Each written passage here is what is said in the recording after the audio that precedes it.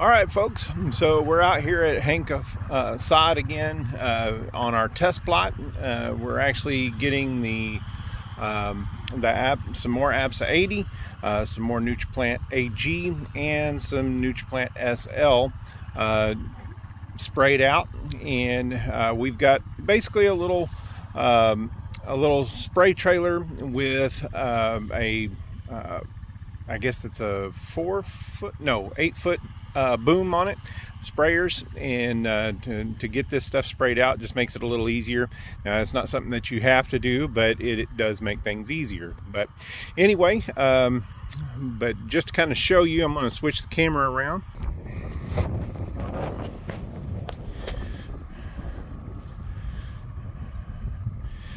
And so basically what our goal is you see here between these ribbons of St. Augustine, our goal is to get this to fill in as quickly as possible, and the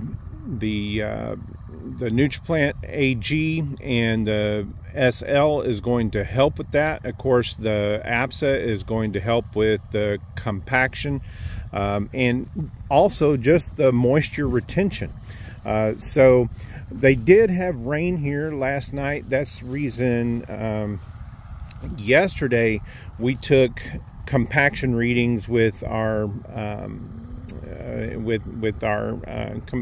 compaction measuring tool,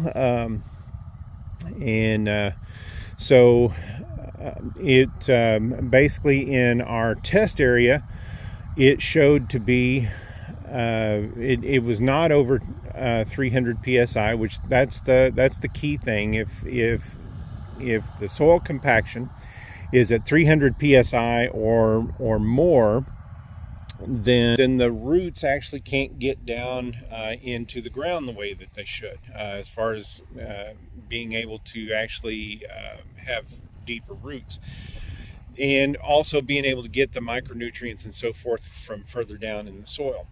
So by breaking up that soil compaction, then you're going to be able to have whatever plant it is, whether it's turfgrass or whether it's corn or whatever, then you want those roots to be able to get down further into the ground. So and then also because you're breaking up that compaction, and the APSA-80 is doing its job of being able to retain moisture into the soil. Now, we're not talking muddy, we're just talking it being able to hold on to moisture, even say in a drought situation. You want it to be able to hold on to as much moisture as possible. They're not in a drought situation yet, but not far from it, and they've already started allocating water and that kind of thing. So so it's going to be a thing for them. But anyway, so we're putting the APSA-80 out in order to keep the moisture in the soil. Whenever we did the PSI test here within our test plot, then it was maximum at 210 psi. So we actually drop that PSI down so that way by using the APSA-80, so that the roots can penetrate and get the moisture that they need. Outside of our test plot, on the rest of the area around it, the PSI, we were only able to penetrate about 1.5 inches to 2 inches down with our probe. And the PSI at only that depth was at 300 psi and more. So APSA-80 definitely proved it's doing its job, and I'll actually put a link in the description so that way you can watch that video where we were doing the probe to see the PSI. So and some of you may have already seen that. So but anyway, we're getting NutriPlant AG out so that way the grass is able to get the micronutrients that it needs. We're putting the NutriPlant SL out in order to stimulate the roots. The roots on the St. Augustine, we get one of these little runners here.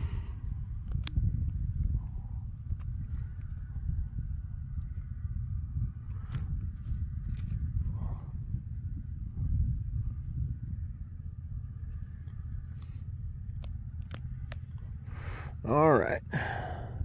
So we want those roots to be stimulated, and of course whenever they harvest this turf grass, there are some roots that are left over in the soil, and so we want those roots to be stimulated. You can kind of see some of the roots right here, and so we want those roots to be stimulated to grow also, and they actually count on that.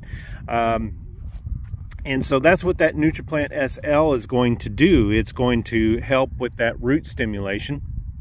And so the goal is to be able to get our test plot to grow at least a little bit faster than what the rest of the grass around is able to grow. And of course, now off in the distance you'll see some areas like out there, they haven't harvested that St. Augustine yet, so that's the reason that it looks like something's growing faster than the test plot. But that's because we asked for a test plot that they had already harvested, so that way we could see it go from growth stage, you know, from the very beginning to final product. And we will be coming to this test plot about every 2 weeks, and so you can expect videos from now on about every 2 weeks as far as on this particular test plot.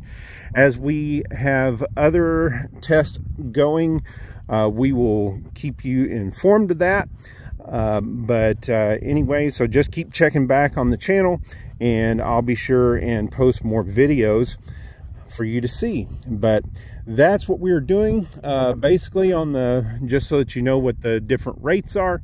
On the NutriPlant AG, we're doing 15 ounces to 16 ounces per acre, and we do have a 1 acre test plot here. And then on the APSA-80, we're actually doing a 30 ounce per acre rate on the very first application, and then on the second application we're doing 15 ounces per acre, and then on the NutriPlant SL we are doing 2 ounces per acre. So very efficient chemicals, and they're gonna, I know that we're gonna see a result. Of course, the APSA-80, if you'll look for that link in the description below and watch that, you'll see that's a result that we got very quickly from the APSA-80. So anyway, stay tuned for more, and thanks for watching.